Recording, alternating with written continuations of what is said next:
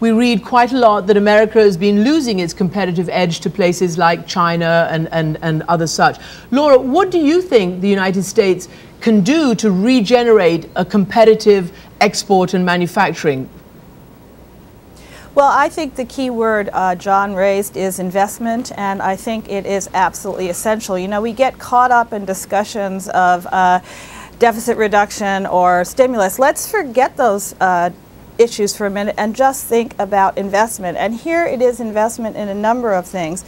I've heard Senator Corker talk about the importance of infrastructure. For years going into the Great Recession, it has been noted that the U.S. has been investing inadequately in its infrastructure, maybe to the tune of $200 billion a year of economically justifiable infrastructure investments we're not doing. Why? Let me turn to investment in education. It is the case. We used to be #1 in the world in college graduation rates. We are now number 14, number 15. We're leading the world in high school dropout rates. And as I said, the unemployment problem is most severe in dropout. So invest in people, invest in infrastructure, invest in knowledge. You know, we basically are trying to get the research and development spending in this country up to 3%, so we can again be leaders in the world in that. Invest, invest, invest is really what we must do. Public-private partnerships. You know, about $100 billion of the stimulus package is levered to private spending. A dollar spent by the public sector on infrastructure can bring $3 of private spending. So, Martin Regalia, why isn't the private sector investing? Well, I think, you know, our tax laws and our other regulatory structure in Washington don't foster that. We tax savings multiple times. We don't allow full cost recovery. We don't allow expensing on investment. We can't even pass an R&D credit extension that's been delayed for over a year through a Congress that's fighting with each other. And when you don't have the kind of laws and the kind of tax structure that facilitate and encourage investment, you get a lot less of it. We tax our multinational corporations on their overseas profit. We're the only major trading country in the OECD that still does that doesn't have a territorial tax system. And so what do? We tell our people, go out and export, and then we tell them, we're going to tax you more than every other person you have to compete with in the global economy. Senator Corker, what about that? We were talking about Congress, and you just heard Mr. Regalia talking about Congress fighting with each other and not getting these things done. What do you think can be done? You said chill out, calm down, perhaps till after the election. What can be done to fix this, do you think, in a bipartisan way? Well, I think one of the things we need to do, I've heard Laura talking about investment, is as a country, we need to decide how much should the federal government spend. On average, it's been 20.3% over the last 50 years. I heard Erskine Bowles the other day say 21%. But I think much of our debate goes to little issues that really divide our country. But that needs to be the first issue. How much should the federal government take in from the private sector? Once that decision is made, I might say 18%. Erskine may say 21%. Maybe the right number is someplace in between. But after that decision is made, what is the appropriate tax policy to generate economic growth? And I think that some comments have been made about our lack of the way we tax. We do tax investment. We encourage people to go into debt. I think our tax policy in this country certainly needs to be looked at, and it needs to be looked at in a way to encourage investment, to encourage growth. Obviously, if our gross domestic product grows, then the whole issue of debt diminishes.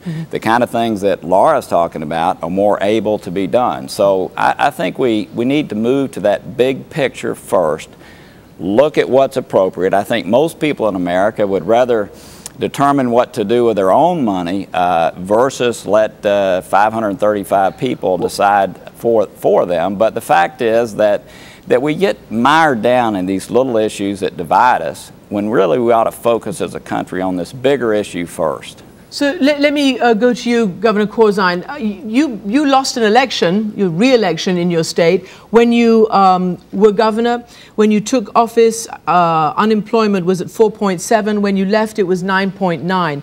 Is that why you lost? And you've talked about how it was painful, but in 2020 hindsight, what could you have learned from that, do you think?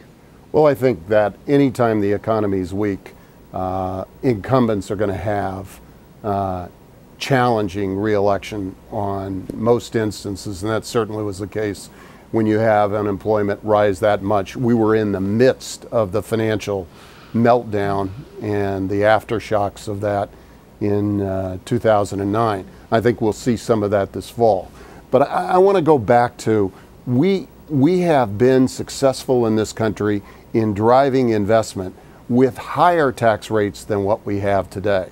I think the issue about setting those and making sure that the expiring tax cuts that are actually on the table at the end of this year, that needs to get addressed, and it needs to get addressed relatively quickly, because that does create uncertainty while that is yet to be resolved. I would hope that the Congress and the President would either say we're going to get to a conclusion about the long term, or we're going to extend this for a year and we'll come back and debate this at another point in time, because that's a major uncertainty overhanging the economy. In the long run, though, we overemphasize taxes relative to the general confidence and the well-being of our middle class. That comes together, and you'll see it in the elections. If you have that high unemployment rate extending over a period of time, people are going to be mighty unhappy, and they're going to take it out on both Democrats and Republicans. Let me just quickly go to what you mentioned about being competitive with the rest of the world. The big story out of Europe this weekend is that Germany has shown a stronger than expected growth over the last quarter. Laura, you were saying something about how Germany had taught and trained its workforce to compete in these situations. Right. Well, Germany has had a long-term commitment to manufacturing, and it has a very strong manufacturing base. It has a much larger share of its economy in manufacturing than we do. A major part of that is serious vocational training and very serious ongoing training for manufacturing workers in Germany. And oftentimes a German firm with German workers will retrain and use technology at home rather than offshore those jobs abroad. And I want to point out also that Germany manages to do this with a much higher tax rate than we do. I think there should be corporate tax reform. I agree with a lot of what Senator Corker and Martin Regalia have said, but we need investment. And I would say, in thinking about the share of government in GDP, something that Senator mentioned, we need to distinguish between investment spending by the government, whether it's federal, state, or local, and other spending. A dollar spent for infrastructure is different than a dollar spent for current operations. All right, we've got about 30 seconds left. I want to know, do you think, Martin Regalia and then Senator Corker, can some confidence be injected into the American consumer anytime soon? Yeah, I think it can. I think one thing that we have to address right away is what's going to happen at the end of the year with the 2001 and 2003 tax cuts. There ought to be an extension, at least a temporary extension, and that would help to ease both the consumers' fears and the business fears. Senator Corker, 15 seconds. Yeah, I agree with that. Let's leave tax policy as it is. Mark Zandi had a great piece today in the New York Times saying the same. Let's not fiddle anymore. Let's leave things so they're predictable and deal with this down the road. Well, we'll see how that plays out ahead of the elections and afterwards. Thank you all for joining us on this important topic.